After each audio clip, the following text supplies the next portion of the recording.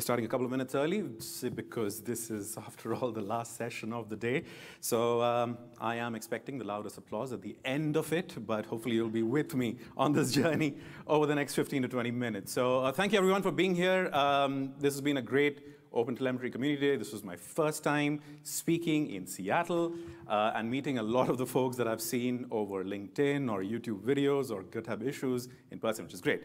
So with all that being said, I'm here to talk a little bit about what could go wrong with GraphQL queries and can OpenTelemetry help us? I assure you it's not going to be a bummer of a topic at all, even though the name might suggest it that way.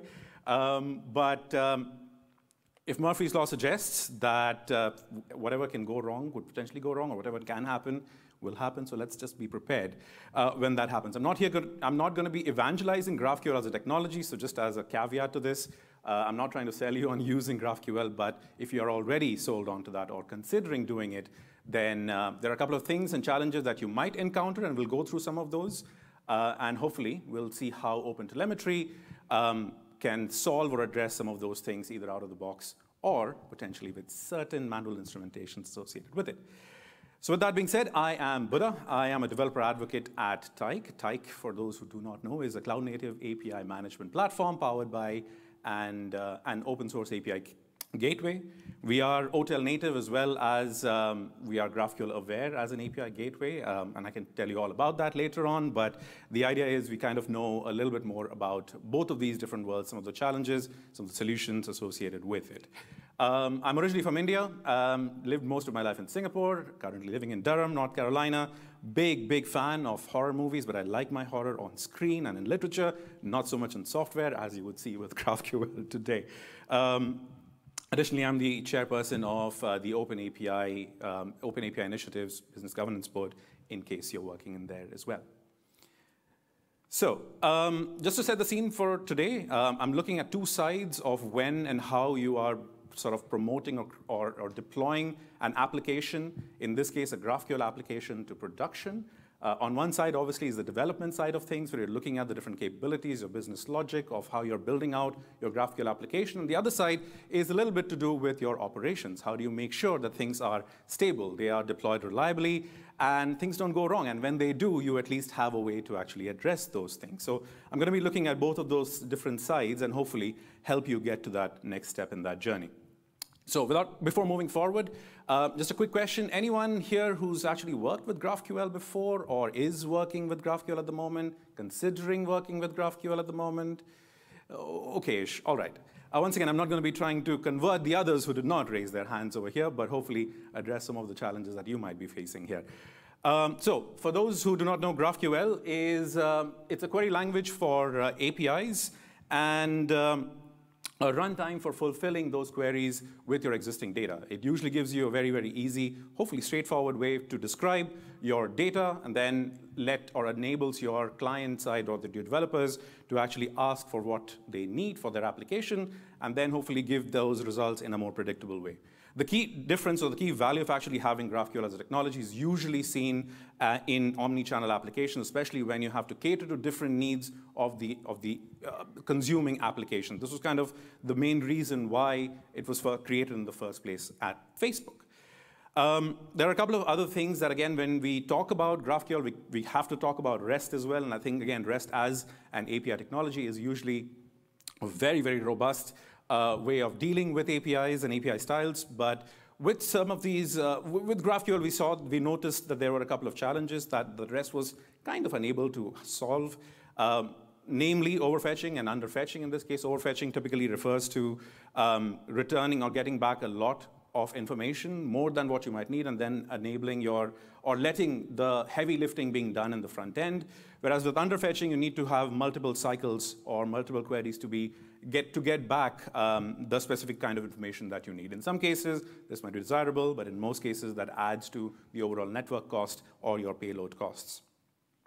Moving on, just to give you a little bit of an example of what GraphQL looks like in practice, there is a schema, which is kind of like the blueprint of your overall GraphQL API.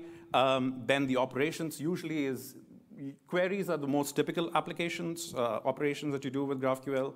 You also have mutations and subscriptions, but you're not going into those. But the key thing to notice over here is that the shape of the response tends to mirror the shape of the request, which makes things a lot more predictable in the way you receive or get information. And again, you can request specific pieces of information out of the schema as opposed to getting back every single thing that has been enabled by the API producers in this case. So with that being said, I'm going to set the scene again today for the application that we're going to be using as a sample. In this case, this is a travel application. The server side includes a couple of different components. There are a few different services that you see. There are a couple of REST APIs that are being called as part of the GraphQL application. In some cases, you can go directly building out your own schema. In some cases, you actually connect with existing data points as well. Both of these completely valid.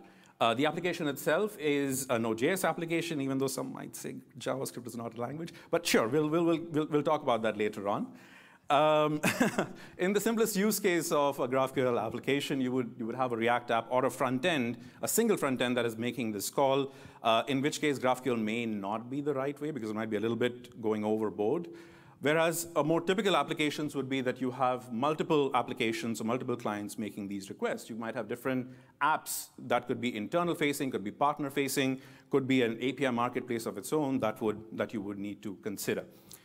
So with that, again, definitely one of the components that you do need to consider is an API gateway typically. And again, I'm not just saying it because I work in this space, but a GraphQL-aware, mature GraphQL-aware API gateway adds a whole range of benefits, again, when you're working with observability specifically, because it acts, as the name suggests, as a gateway into your application, but also as a mediator between the different security protocols and measures that you might be integrating with, as well as different governance practices out there. And when you're thinking about end-to-end tracing or end-to-end observability, ideally you need to consider every single component of your stack. Now, how do you monitor GraphQL in production? And one of the ways of doing that is to apply the RED method. For those who are not familiar with the RED method, it is a monitoring strategy that is used to gain insight into the health and performance of distributed systems. Typically, the RED stands for the rate, errors, and duration. And again, if you're familiar with it, that's great.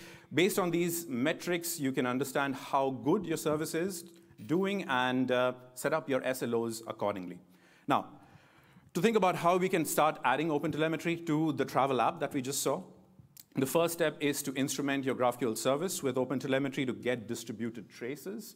And again, now there are different implementations of GraphQL available in the market. In this case, we've gone specific to the Node.js instrumentation. In case you're looking for one that is specific to your application, you can always go to the OpenTelemetry website and under ecosystems just search for the instrumentation requirements there. And I think we found one for Node.js, at least in this case. Moving right along, so we use the trace.js file to instrument our service with OpenTelemetry. And this is how we add the GraphQL instrumentation here. You will also notice that we are exporting the spans to the OpenTelemetry collector. And we see the result that we have. We have got end-to-end distributed traces in Jaeger. And we can see Tyke API Gateway starting off the trace as an entry point for the transaction and then reporting some spans. Then the GraphQL services take over afterwards, and then it goes into sort of the underlying REST APIs, the upstream APIs, to go with it. So now that we've got all the setup done, let's move forward into how you're going to be getting the RED metrics integrated. Jaeger already has some of these out-of-the-box integrations available. It uses a component in the OTel collector called the span metrics connector to generate these metrics based on the spans. And the span metrics collector creates two metrics based on the span itself, the calls total and the latency, I believe, a latency count. So those metrics are stored in Prometheus and Jaeger and will connect to Prometheus to display these metrics. Finally, this is kind of the dashboard. You finally have a look at this in the monitor tab. You can now see the request rate. You can see the error rate and the duration for your GraphQL service. So we're all good to go now. Let's look at some of the possible errors that might happen. We'll be looking at two of them. One of them is the upstream errors, and the other one is a resolver error. So the first one, as you can see here, I'm trying to send a request to get information about the country Italy, in this case, along with its weather data. But there seems to be something that's gone wrong, as we can see from the message over there. We're not getting the right response. So now let's look at how we can start troubleshooting this. So if you go straight into the dashboard, the Jaeger dashboard, you will already see that there is an increase in the error rate. And we can, as a next step of this, we can start looking at the traces. And I can find within the traces, by filtering them in Jaeger using the error tag, you'll be able to see that you can actually see that you can, the GraphQL service itself is giving a 500 HTTP status code. And that is because it's a consequence of the weather service itself returning a 400 error, the external upstream weather service that we are connected to. So in this example, I can get all the information I need from OpenTelemetry, and I can check out which query is having this issue as well if you wanted to go a little bit deeper, a little bit more specific. So done, resolved, fixed that issue, and now we're all back and happy. The final one, we go into the resolver issue here. This seems to be a little bit more unique, so we'll go into that a little bit right now, where again we see an error that is being shown here. But in this case, when we look at the dashboard, we're not really getting a hint as to what's really going on in this case. Neither can we find something over here. It looks like everything is fine, so we're not really able to reproduce this at this stage. Now, there is a reason for this, because for those who are, again, familiar with GraphQL, a big challenge with GraphQL is that at the status code level, the HTTP status code, typically, even when things are going wrong, tends to give back a 200 response, and that has its own challenges. So even if things are not going well, GraphQL can be the perfect optimist, pretty much turning a blind eye to what's going on underneath. So you don't want that. You obviously want to get to the heart of the issue in this case. And as you can see, the object body or the response body is where you can actually see the errors coming up, and it has its own object where you can see some of the different details around it. It has message and it has location. But how do we catch this as an error? So let's go diving a little bit into the semantic convention that's associated with GraphQL at this point of time. And it looks like it's a little bit limited. There are a couple of different options available here, but it doesn't go into, say, a GraphQL error. So it's not giving me the specific conventions that I would need to actually get to the heart of this issue in this case. So let's just add our own attribute, and we're going to be calling it a GraphQL error.message, and with some manual instrumentation. I've added that now into my code. And now I can start seeing the errors being recorded on my spans. One thing you will still notice is that the entry point is still giving me a 200 because that doesn't change here. But we are getting a bit more information here, and especially if you go into Prometheus in this case, we can find out that the error rates are being reported based on the manual instrumentation that has happened. So that's just something to keep in mind when you're working with GraphQL. The HTTP status 200 is not always an indicator that everything is fine. And then finally, we talk about a little bit about performance here. One of the other challenge of GraphQL is that the endpoint of a GraphQL API is typically, again, a /GraphQL or something to that effect. So the main changes or updates, the requests that are going through are, again, at a layer below, which is in the form of queries. So you can still be calling that same endpoint, but requesting different forms of data. And that could be very, very flexible in whichever way the requester wants it to be. So they can essentially call it in any particular order that they want to, or that shape could be completely different for every single one of the requests that they might make. So this obviously poses a little bit of a challenge where there could be, we could have multiple clients consuming this API, each in their own way. But it also poses that challenge of how do you then profile that performance? Because what could be right for a specific query, for a specific client, may not be right for the others. So how do you actually start looking or thinking about that a little bit more?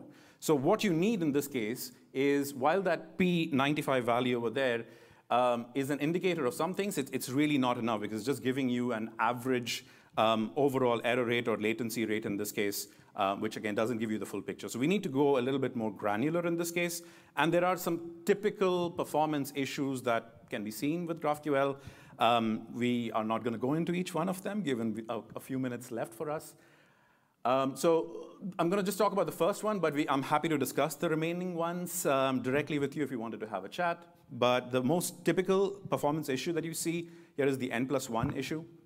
Again, if you're not familiar with it, it basically means that when you're making a request or querying some data, the first response is to get back a set of information or resources, and then as a subsequent call, you're essentially going into each one of those resources and making a query for each one of them, hence the N+1 problem. It is fixable by using things like data loaders, but it can also be quite easily overlooked, and you don't want that because it has a lot of huge performance implications for your GraphQL APIs. So how do you solve that? There's actually a fairly straightforward way to actually solving this. In this example, again, you can see that a very simple query has actually gone into a pretty much of a cycle where you've got multiple continents and countries coming up as the response. With OpenTelemetry, you can nicely detect this N+1 query problem. In this particular example, if you look at this dashboard with Jaeger, you'll see that within this trace diagram, that one query has led to 27 HTTP GET calls, and that's a typical indicator that something is going wrong, in which case, in this case, specifically N+1 is likely the cause here. So you can even get that number in Prometheus if you wanted to look at it. So getting an average number of outgoing requests per GraphQL query, if it's that high, typically means that something is wrong, and in this case, that is probably an N+1 problem. You can set alerts in test or in your production environment to actually get to know when this is happening. Then finally, the final steps here. So we've kind of understood a little bit more about what's going on. We spoke about the OpenTelemetry is still useful as a way to troubleshoot your GraphQL APIs, but there are still certain things that you need to consider, including the semantic conventions are still a little bit limited. It needs to be a little bit more specific in terms of GraphQL. And then the instrumentation providers or the instrumentation vendors may not always respect the common semantic conventions and may have their own implementations, and that could pose its own challenge. But it's a work in progress where I think we've started contributing a little bit more in this area. We opened up an issue here, so feel free to comment and add your considerations, your contributions to this. Hopefully this takes the shape of something a little bit more formal over the next few months and years. And with that, it looks like everyone's happy at this point. Hopefully we managed to address some of the key challenges around GraphQL with OpenTelemetry in production. Both sides of the party, the developers as well as the operations side, is a bit more happy having a little bit more reliability baked into their system. So that's it. The final talk, hopefully with 5 minutes left for today. That's me. On the right-hand side, there are a couple of resources. I've created a couple of courses around OpenTelemetry, API observability, and API platforms. Feel free to check those out or connect with me on LinkedIn if you so desire. So with that, I come to the end of the presentation and hopefully all presentations for the day. So thank you so much. Appreciate it.